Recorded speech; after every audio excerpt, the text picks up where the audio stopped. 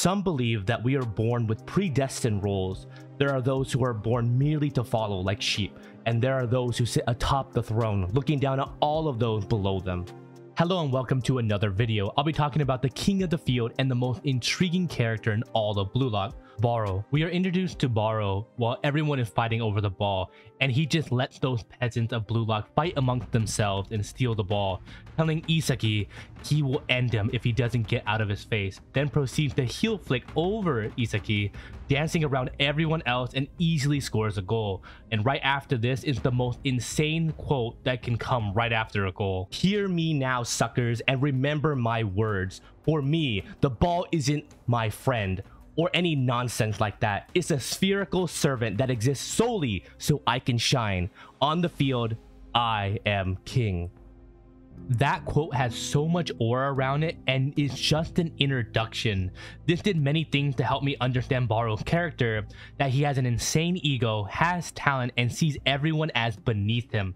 This is something that I'm looking for in a Blue Lock character, and I bet Ego is looking for a player just like Barrow. Calling yourself king has to be one of the most badass things you can do in a soccer anime.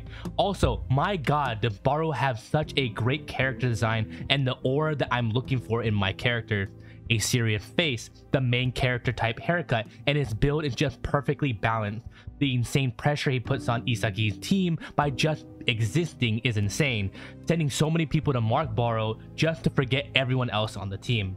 When Isagi's team finally scores, Barrow tells Isagi, if you get nervous in front of the goal, you're not cut out to be a striker. You have no talent. I don't think he was trying to say that the goal was bad, but the whole idea of being in Blue Lock is to be the best striker. My guy was just being so direct and badass, it's really hard not to love him.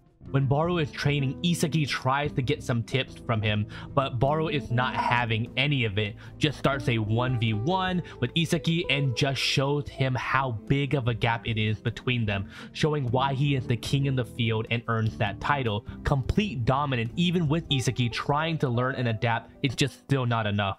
Barrow loses the first round of the next selection and is sent to face Nagi and Isagi. Even after we, the viewer, know that he lost the previous match, he is still as cocky as ever. Nagi and Barrow start taunting each other, saying some sweet banter to each other that has the themes of kings and servants, which is always so cool to hear, hyping up the match between them that is soon to come. During the match, you can see Barrow try everything by himself. Even if it isn't the most optimal choice, he will score alone no matter what, refusing to use his teammates and rather have them serve him throughout the match. It is so scary to see Barrow just blindly charge into Isagi and Nagi like wild animals, refusing to even think of another way but charging forward to as many people as possible because he knows no one can stop him.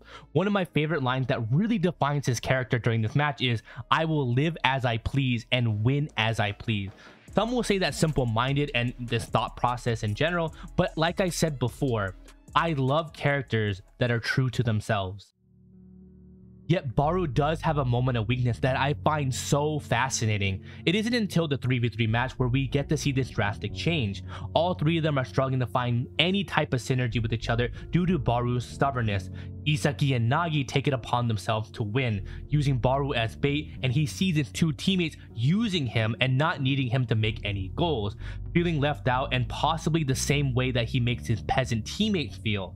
Desperately looking for the ball, he does not find his ideal shot, so he does the unthinkable.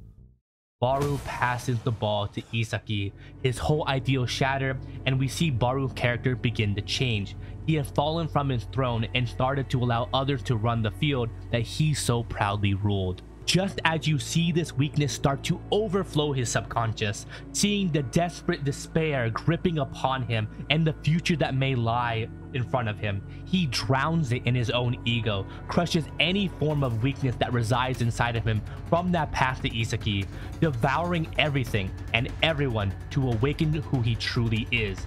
He is the ruler of the court. Everyone is allowed to be on it because he permits it, breaking out of his self-doubt and forming his new path.